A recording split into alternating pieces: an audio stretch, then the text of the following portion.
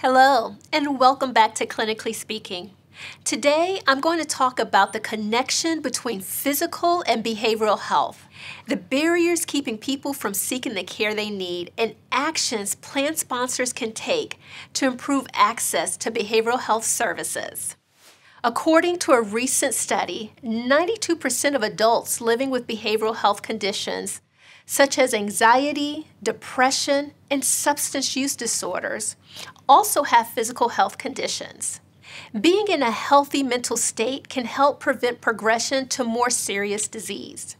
On the flip side, poor behavioral health is a risk factor for chronic conditions such as diabetes, asthma, cancer, cardiovascular disease, and arthritis. People experiencing behavioral health conditions also struggle with seeking care, taking their medications as prescribed, and getting exercise, factors that are necessary to control chronic conditions. According to the National Alliance on Mental Illness, untreated behavioral health conditions contribute to inefficient care of physical ailments, costing health plans and employers billions of dollars annually. There are many factors keeping people from getting the care they need.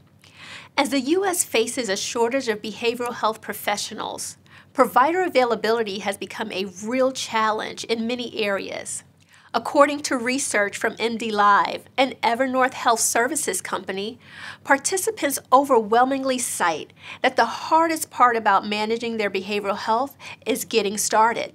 In fact, 70% of respondents who wanted to get help said they experienced some type of confusion or uncertainty around coverage, how to find a provider, and expected outcomes. Among people open to using behavioral health services, only about 40% understand the role of a psychologist or what a therapist offers. Perhaps most surprising is that 68% more study participants who cited stigma as a barrier were past users of behavioral health care versus non-users. And nearly twice as many past users reported feelings of fear. Working together, health plans, employers, and providers can reduce a patient's confusion with getting behavioral health care and reduce cost for plans and members by taking these 4 steps. 1. Provide patients with support to help them navigate their benefits, starting with resources and tools that are easy to access and use. 2. Help them filter different types of providers and find a good match from the start, and make it clear that they aren't locked into a relationship with any provider. 3. Offer a broad range of options for individuals to connect with their behavioral health provider, such as phone calls and online video. In the MDLive research, 55% of respondents said they were open to using telehealth for behavioral health services, citing 2 core advantages: the ability to get care from the comfort of wherever they are, and the overall feeling of being in a safe space to talk with someone about sensitive issues.